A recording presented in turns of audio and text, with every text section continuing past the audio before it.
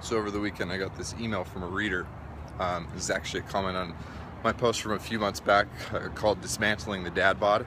And in this post I talk about all the problems with culturally accepting the idea of the dad bod. Nothing really groundbreaking, but just kind of my take on it.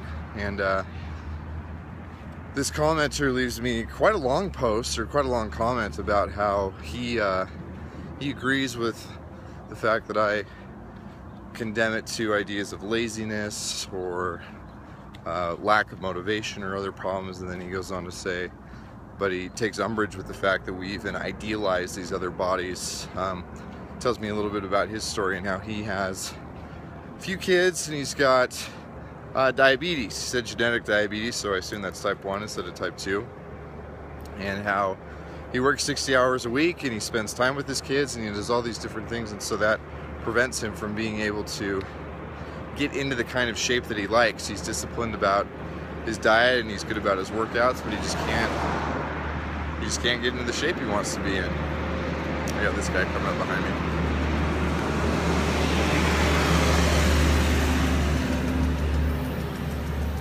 And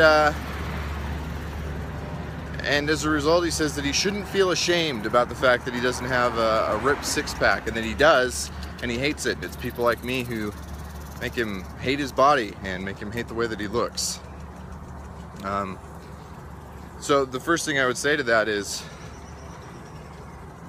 good on you for doing everything that you're doing. That is absolutely the antithesis of what the dad bod is, and just by mere virtue of trying to do what you're doing, you're overcoming that whole stigma.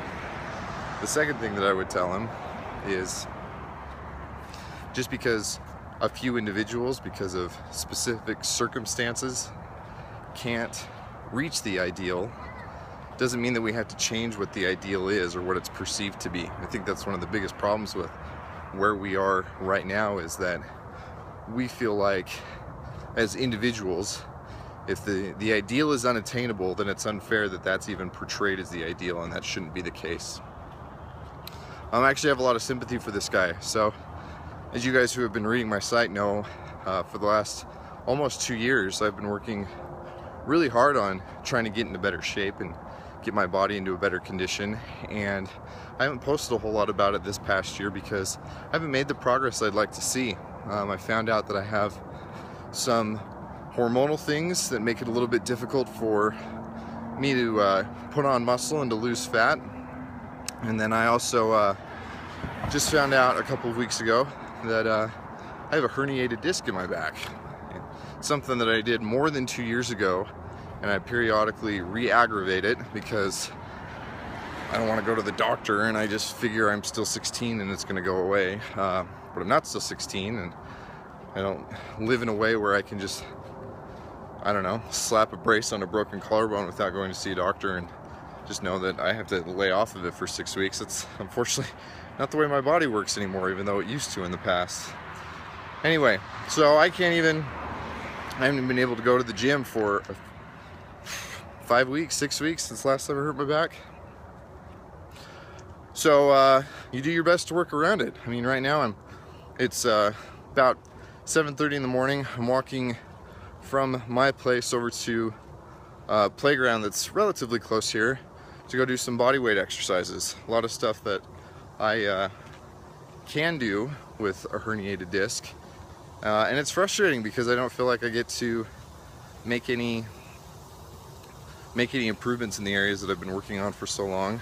I still don't have the six-pack I was hoping for. I still don't have the perfectly capped shoulders I was hoping for and all that stuff. But that doesn't mean that I resent the ideal, that I stop following all the fitness guys that I follow on Instagram, or that I stop talking to my friends who are very fitness motivated just because I all of a sudden can't maintain this ideal that that I had sought after before. So what I would tell Tofu, I think that's his name, that's how he pronounces it, is get over this idea that just because you, in legitimately exceptional circumstances, can't attain the ideal, that the ideal needs to change, because that's really kind of arrogant and prideful. And two, don't